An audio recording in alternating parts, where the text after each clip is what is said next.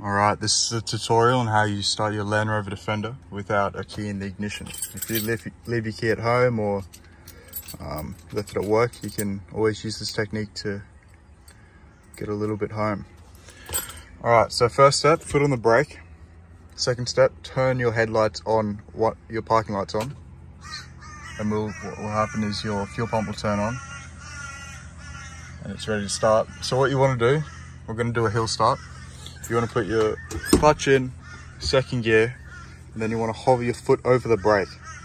If you don't have your foot over the brake, your fuel pump will turn off. So you want to have your foot on the brake, second gear, and then we'll start to roll.